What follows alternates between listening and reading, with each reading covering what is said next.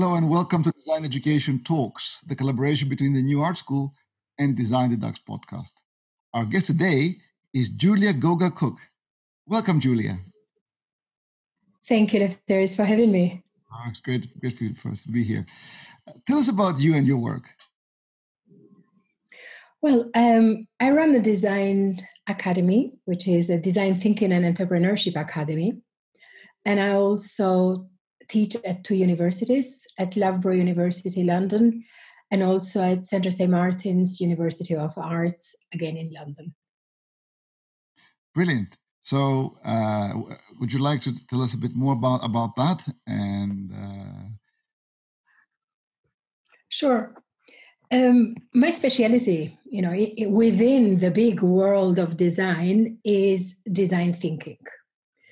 And this is about, how can we use the designer's tools and the designer's mindset in order to solve problems. And this could be any type of problems, really. Problems that we have in life, problems that we have at work. And this is specifically when we are addressing problems that are complex, problems that have got many unknowns, a lot of ambiguity. They have got a lot of stakeholders, and there is not just one solution that solves them.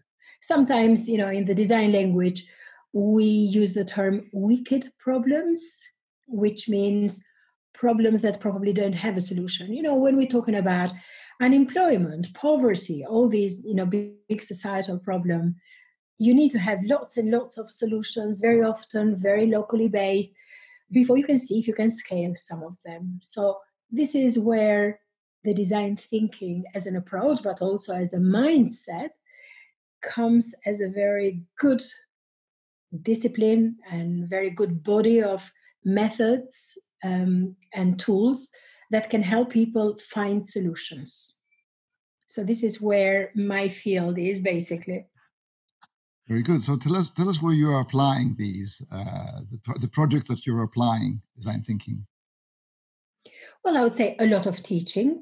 And this is primarily teaching students who are in the master's degree, but also teaching people in companies how they can adopt this type of mindset and how they can adopt the design thinking process in order to innovate. And this is in order to innovate in a broad range of things, how to innovate in products, in services, how to innovate in experiences, but also how to innovate in the ways of working.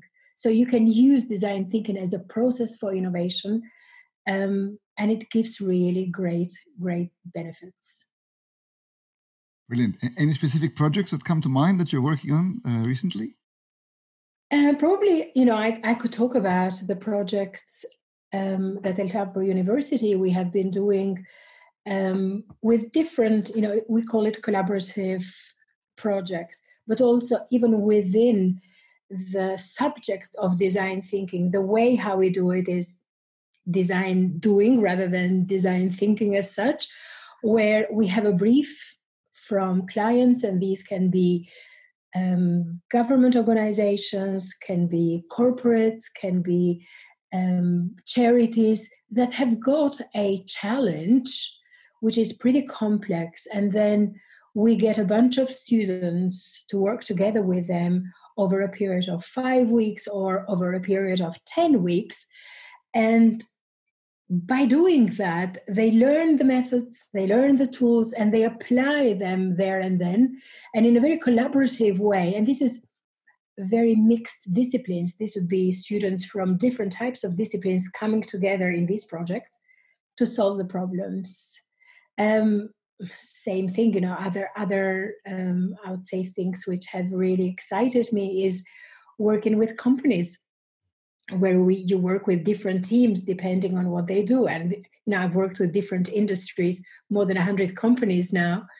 And normally I don't talk about the companies as such, but it's like, how can they develop the design capability as a human-centric approach to innovation?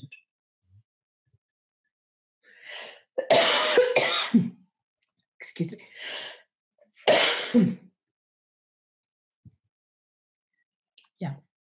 Okay. Yes. So tell us about your journey into education. How did you get into education?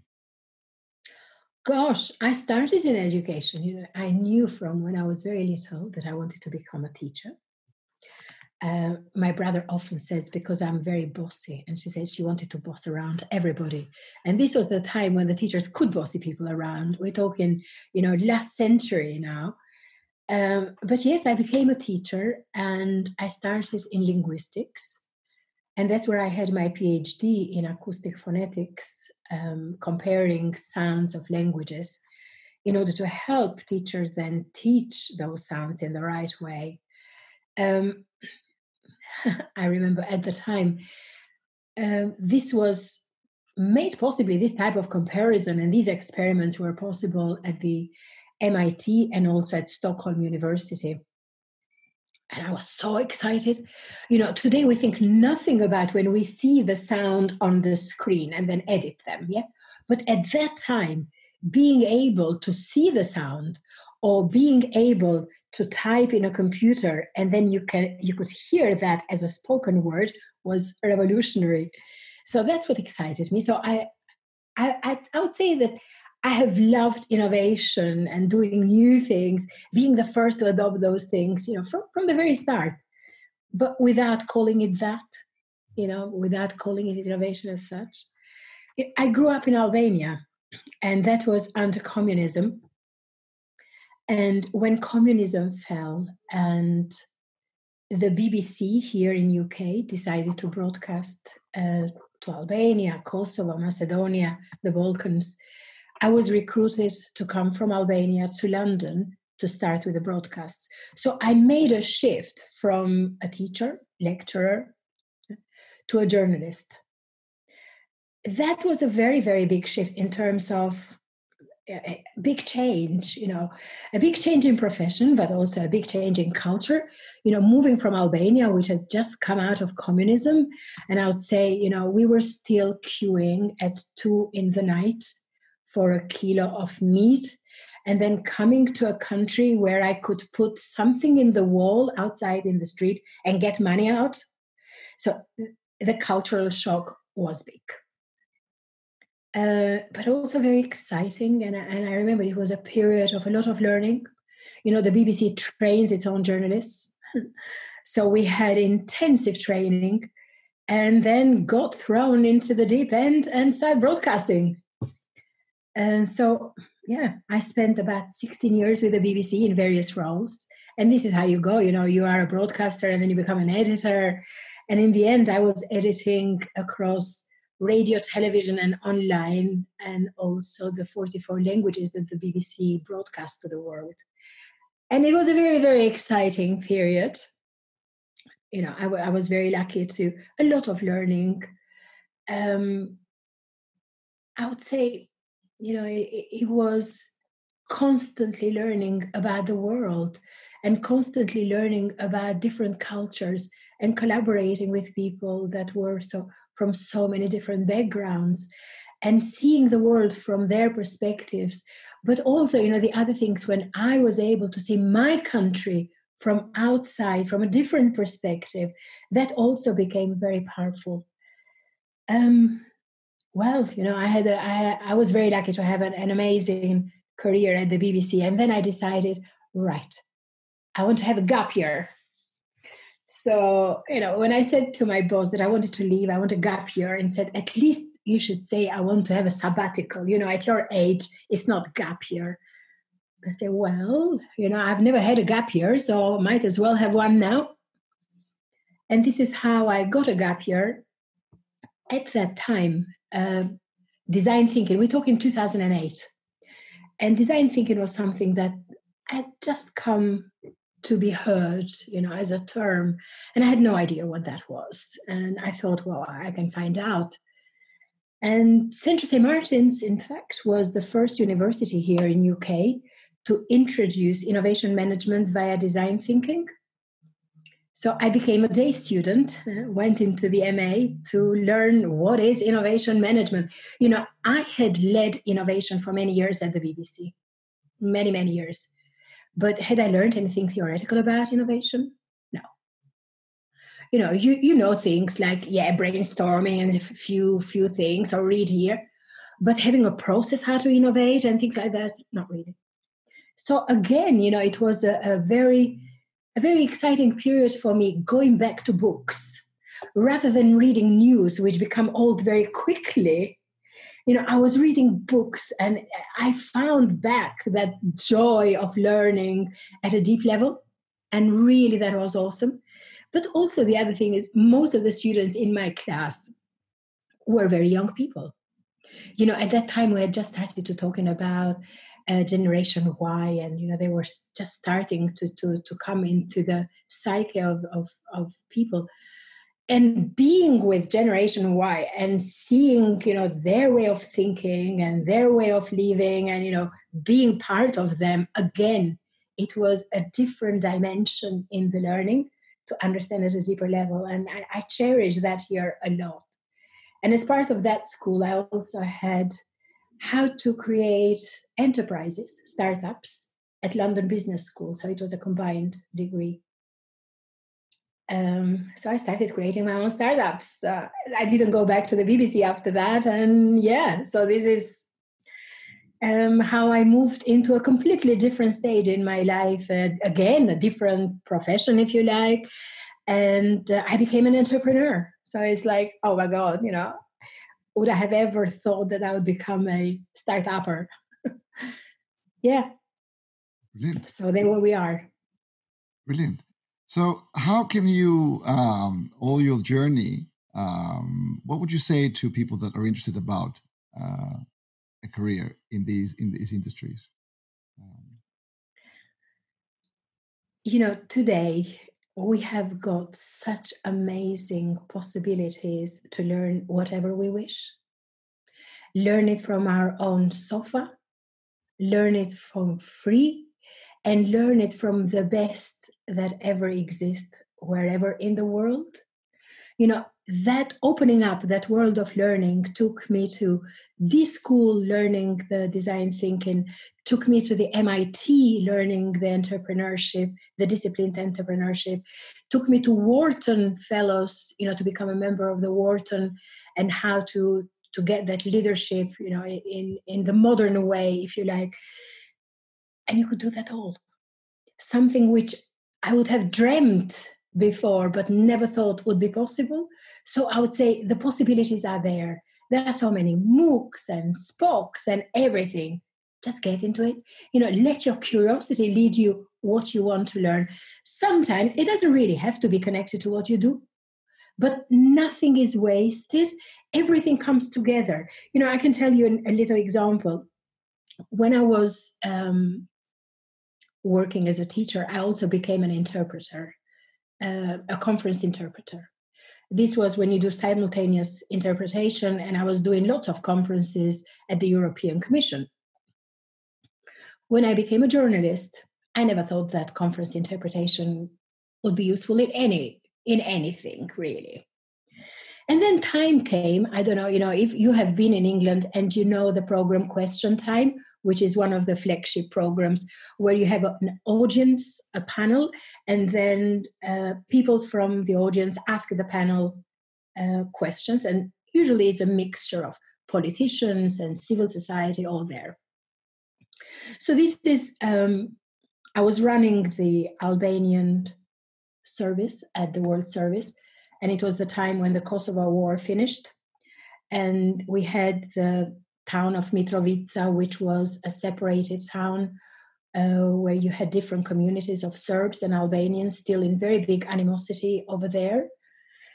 So this is where we thought, well, why don't we do a question time in Kosovo, where we can have in the panel both Serbian leaders, Albanian leaders, and international leaders that at the time were in charge in Kosovo, but also bring in the audience Serbs and Albanians. This was innovative. Nobody had done it before. The risk was very big, but also the trust, I think, was very big, in what we had. And this is where, by having all that knowledge on conference interpretation, I was able to bring it there and say, right, what we can do is we give everybody headphones we bring 3 conference interpreters there, and everybody can speak in their own language, and everybody can hear it live as it goes along. And it went seamless, and it was so beautiful. So all those things that people say now can't do it, different language, how we go. So that's why I'm saying, nothing gets wasted. Whatever we learn comes back, and you can use it in different types of forms. So that's really, So go for learning. That's my only thing. If I could be a student all my life, that's what would give me joy. But, I have to work as well and get some money. Do you find the experience of teaching, distance teaching, do you find that challenging? How have you found it during these times? Well, I was doing virtual teaching for Centre St. Martin's for some years now. These are, about the MOOCs, which is the massive open online courses. But then we have the SPOCs, which is smaller groups with an instructor, with a tutor there, and it happens completely online. So I was doing this in terms of how to create startups for creative people. So I had been developing that basically. It wasn't new for me. But during COVID, when this request came, it became a need that people could not come anymore face to face. And you had to do that. So this is when then I helped, other businesses convert their face-to-face learnings into virtual instructor-led ones. And at the Academy of Design Thinking that I run, we also converted all our products into virtual. Before, we were not doing that. And I see that there are so many things that the virtual can give you. Still, it lacks the type of serendipity which is created when you bring people together. Because, they are there, they have a coffee, they talk in the corridors, they have the lunch together. It's a different dynamics. Nonetheless, it has not prevented us from carrying out the learning that is needed, especially for critical skills that the businesses need to have, and they need to have them now. They're not going to wait until, all these things finishes.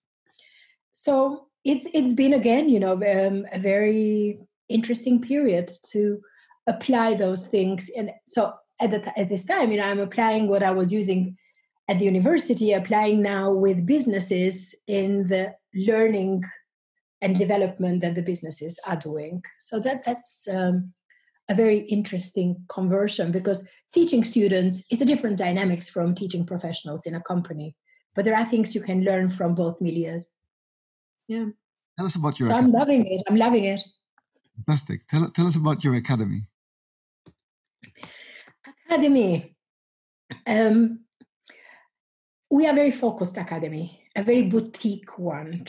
It's like we are teaching design thinking primarily. And I'm sure, as you know, design thinking has evolved a lot during the years.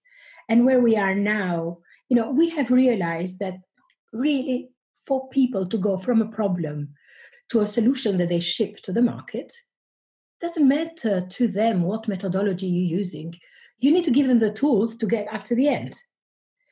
And design thinking on its own, if it was when it started, could not do that. And this is how we combined design thinking with lean entrepreneurship, so that you can have all those things like how we use the business model canvas, but also how we brought tools that social innovation is using, like theory of change, and combine it with the design thinking. And at the same time, combine it with other methodologies that businesses are using this day, like agile way of working. And this is where you have a combination, and that's why our modules are pretty much at the intersection of all these. So they are there to give people a mindset which puts people in the center. To think about the human, to think about the people that they design solutions for, to think about their problems, to empathize with them, and to want to make their life better in a responsible way. And this is, the part about the design thinking. Now, coming from journalism for many years, I've also included inside the design thinking the whole part about how do we tell a story? Because you go out, you do research design, you bring out the stories from the field, you share them, you talk about them. But also when you go out and you want to find the funding, you want to have people to support you with that innovation, you want the funders to finance you and all that, you need to be able to tell a story. And this is how we included the storytelling element quite a lot there. And now it has developed into sort of another department, if you like, where we teach storytelling for business success. And as data has become a big thing, we all are living in the middle of data and most of us do not understand the spreadsheets. A big need has come.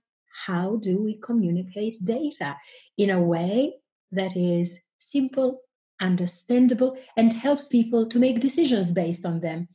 And this is where using storytelling structures to communicate data has become really powerful. And that's sort of the other bunch of products that we bring together. Yeah. Fantastic. Gosh, I've spoken a lot. Shut me out there. Oh, please, this is about you. Do you find that limitations that could exist in traditional structures at the university are freed up more in the academy? Because good question. Usually it has to do still with technology. Well, we say technology is an enabler. Yeah, we are doing this podcast in Zoom. It's very easy, very doable. Picture is good, audio is good. Now, when you are, and this is how we are running our programs, we use a combination of Zoom. We combine it with Mural. I don't know if you know Mural as a tool, which allows you to visualize. So we still can split the teams into groups. They can work together as if they were in a big, in a big hall and they were in breakout rooms and create visualizations. Whereas if you are at the university, sometimes, these tools are a lot more cumbersome. I mean, same thing, if you are in companies, the tools are more cumbersome because, you have all the security, the safety issue, and you don't bring just every new tool that comes. Whereas when you are an academy that is, in the size that we are, it's a lot easier to adopt the latest and get excited about it. So you have to understand. But I think the power of having a good pedagogy and a good design of the programs allows you to then convert that content and make use with whatever tools they have. You can't say to a company, okay, you don't use Zoom, then I can't teach there. Makes no sense, no? So you have to find solutions, and this is where the limitations become your constraints. And as you know, design loves constraints. So we find workarounds. How can we find solutions where this is the technology that we're going to use? And we have found lots of them, So do you find some of the models you're using in the academy could benefit the universities? Do you have any advice for universities about making some changes based on what you're doing in the academy? I think it's the agility and the nimbleness, because it's much easier when you are a small setup. You can pivot very quickly. You can change direction. It took us about 11 days in the academy to convert all our programs into virtual instructor-led. It takes a little bit more if you are a bigger setup, yeah? And the other thing is that how do you try them out? Again, because, you created it, but you want to try them out so you can use it as a prototype and then keep pivoting. And that's why I say the nimbleness of it is something that the big organizations try and learn from smaller organizations. But, a very interesting thing what COVID-19 has brought to the realization for many people, for many big organizations where bureaucracy is such that it takes a long time for approvals, for decisions, for things to move along. They have seen that by having the pressure of having to create products for their clients now has made their speed go way beyond what they had thought before. So, this is where that type of big pressure on delivering the right thing that matters to the customers becomes a driver how to move faster. And I hope that for a lot of companies, it will be a period of reflection where they say, what can we learn from this? How agile and how nimble we became, how fast we moved, because a lot have moved fast and has been amazing to see. And how they take it with them when we move, hopefully beyond COVID-19 period. Yeah. Fantastic. How can our viewers and listeners find more about you? Well, we've got an Academy of Design Thinking site. It's at academyofdesignthinking.com, so very sort of easy. And I'm also very excited about one new thing that, we were able to innovate during the COVID, because we had a period when we were not delivering any courses at all. And we finished with a conversion and we still had some time. And we said, what do we do? We have been talking about micro-learning for a long time now. It's nothing new in the concept. But a couple of people, that we were in touch over, in the States, they created a platform of micro-learning called Arist. So, and this is, where the learning becomes so micro that it can fit in a WhatsApp message. So we have now created our design thinking, demystifying a crash course of design thinking, totally as a mobile, it can be either in your mobile as a text or in your WhatsApp. A WhatsApp comes every day to your mobile at the time that you choose. And the whole module has got 15 lessons. So in 15 days, you can get all the basics of the design thinking in somewhat an interactive way as well. And that was, again, a big excitement when we had to put it together, because, there were two different things there. The language, first of all, because it's a completely different register when you send something on a mobile for when you do a lecture. Yeah, the conversational language, was a big thing. And the other one, you understand that there's a lot of bullshit around in what we say. And if we can take it all out, you can fit it in 1,200 characters, that one lesson is. So that discipline of really being brief, succinct, was amazing. And again, I want to say this is how the constraints became one of the partners in creating that, because you couldn't go beyond 1,200 characters for that lesson. And you had to fit everything in it. And it was like, oh, okay, so let's do it. So yeah, please. And at the moment we have it as a free offer during the COVID. So please do, I'll send you the link. Please, do enjoy it if you're curious, and send us your thoughts so we can improve it. So now we are, creating other WhatsApp modules for the other products that we have. Fantastic. That's our newest offer. Any last advice you'd like to leave us with? Well, what I would like really to pass on is that in a world where a lot of things is going to be done by robots, automatizing lots of things that is going to happen. But we still will need some human skills that will not be replaceable by machines. And this is what I'm talking here is about how can we create empathy? How do we bring humanity in our business? How do we collaborate? How do we create that environment where people can communicate in the right way? And these are skills that are going to be very, very important going forward. And just a couple of months ago, the MIT published a human skills matrix. There are about 24 skills in it. And all these, like empathy, experimentation, collaboration, sense making, they're all there. And these are skills that everybody needs to have. So despite what disciplines people are, they will need to have, in a T-shaped form, how to solve problems, how to communicate, how to collaborate, how to lead.